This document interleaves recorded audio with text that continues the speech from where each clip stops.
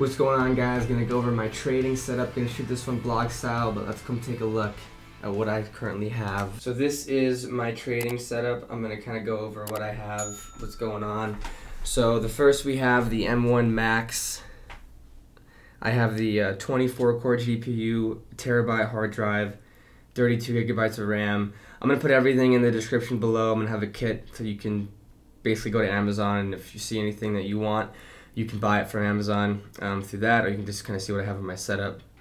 But you can actually see right here on NQ, I have a $600 winner. That's that hook, line, and sinker pattern that we talked about. We took that one today. So I do Tradovate. I have Thinkorswim on here, and then this screen is connected to my M1 Mac.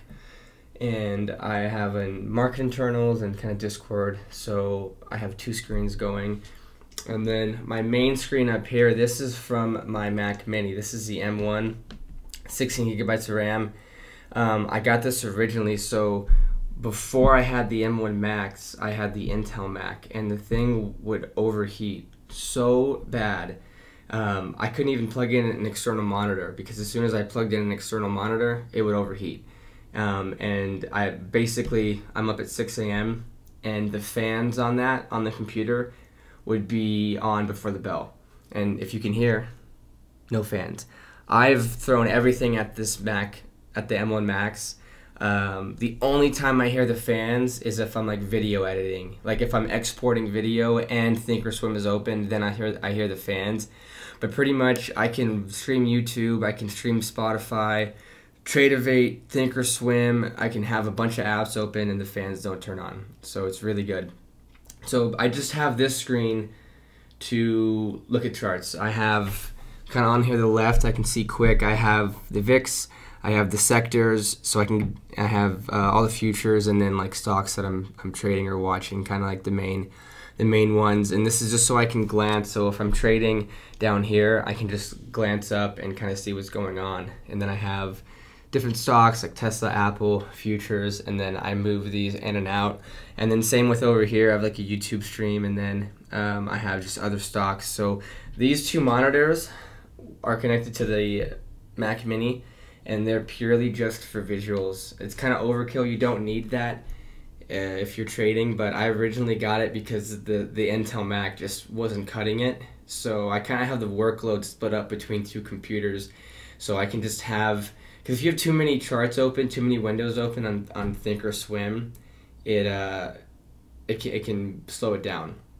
So I kind of have the workload split up between two computers, and it makes things run smoother. I have a Yeti mic. I'm gonna upgrade that soon, and Logitech keyboard, Rolex sub.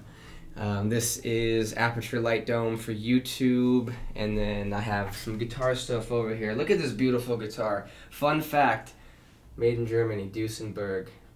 This is the most expensive thing in this room, and I have Apple laptops in here. So, I mean, I guess the Rolex is more expensive. Besides that, that's the most expensive thing. But yeah, that's my trading setup right now. Just two monitors for visuals, and then I execute all of my trades on the M1 Max. And the M1 Max is so good. I recommend it. It literally is night and day difference between the Intel Mac. I mean, it's insane how good this computer is, and you can just throw everything at it, and it's still and it runs perfectly smooth. So I'm sitting here in a trade on ES because I took this hook, line, and sinker pattern on ES with NQ.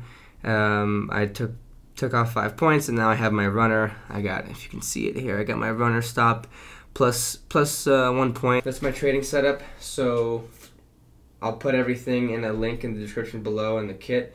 Everything from the stands to the Ethernet cables. I'm running everything through a port right here, so I have my internet plugged into that, and then I'm running that into the Mac Mini, and then I have an adapter so I can hardwire in my Mac. I'm not on Wi-Fi when I'm trading. Wi-Fi is good, but if you're hardwired in, it's always going to be better.